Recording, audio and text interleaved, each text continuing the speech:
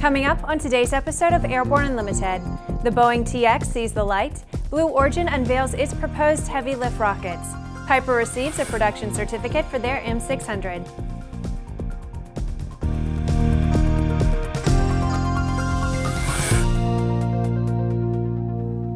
I'm Bree Cross. It's September 15th, 2016, and this is Airborne Unlimited.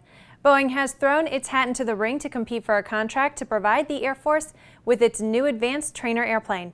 Actually, it could be said they threw two hats into the ring. Boeing and its partner, Saab AB, will use their two production TX aircraft, revealed earlier this week, to show the U.S. Air Force the performance, affordability, and maintainability advantages of their approach.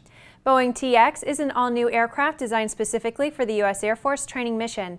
Boeing says their design takes advantage of the latest technologies, tools, and manufacturing techniques. It is an advantage aircraft designed to evolve as technologies, missions, and training needs change. The Boeing TX aircraft has one engine, two tails, stadium seating, and an advanced cockpit with embedded training. Boeing says their system also offers state-of-the-art ground-based training and a maintenance-friendly design for long-term supportability. TX is being offered in the competition to replace the Air Force's aging T-38 aircraft. The initial operating capability is planned for 2024.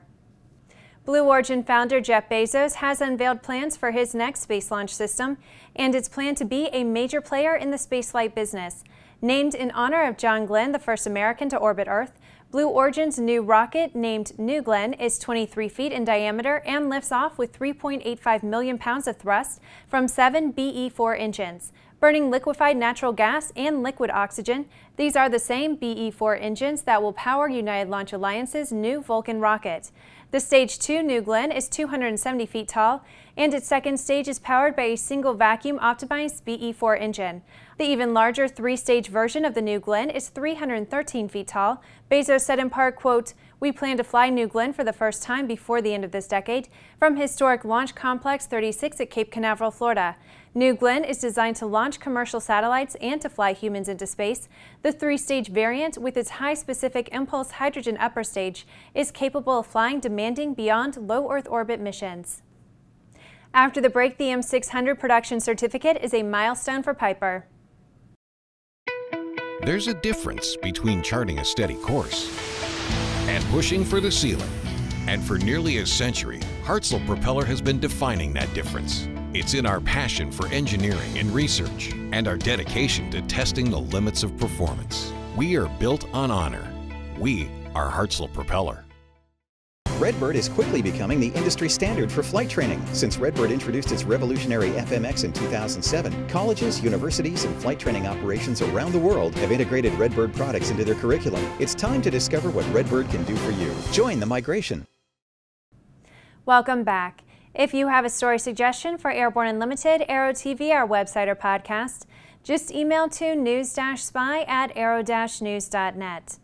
Piper Aircraft has been granted a production certificate for its new advanced single-engine M600 turboprop by the FAA. The certificate was presented to the company earlier this month at its Vero Beach, Florida headquarters.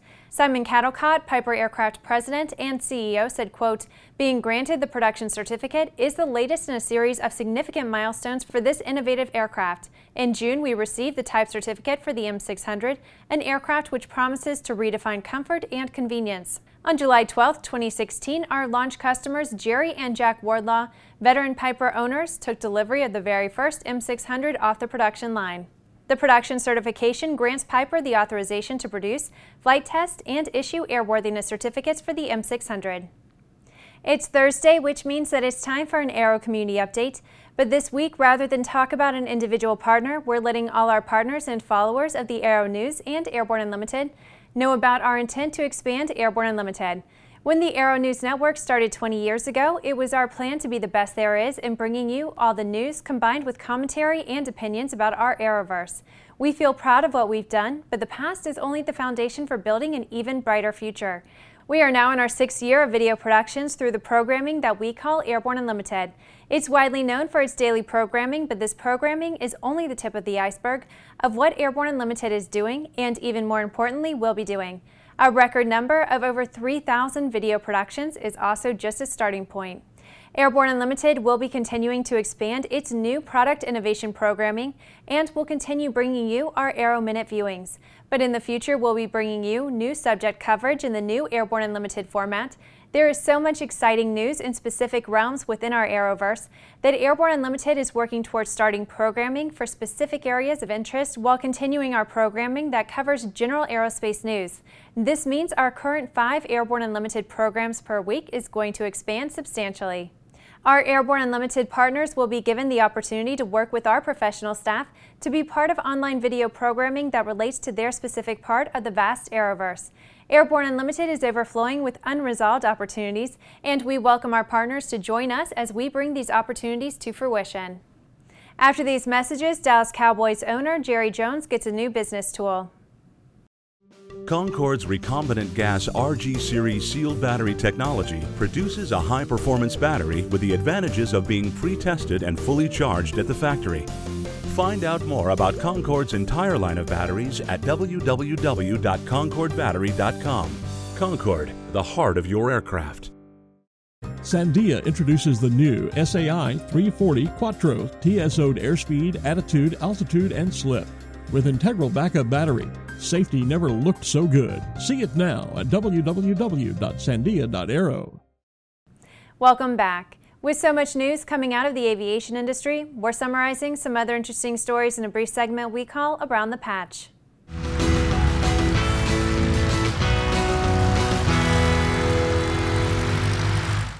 Dallas Cowboys owner, president, and general manager Jerry Jones has chosen a new H-145 corporate helicopter as his go-to business transportation tool.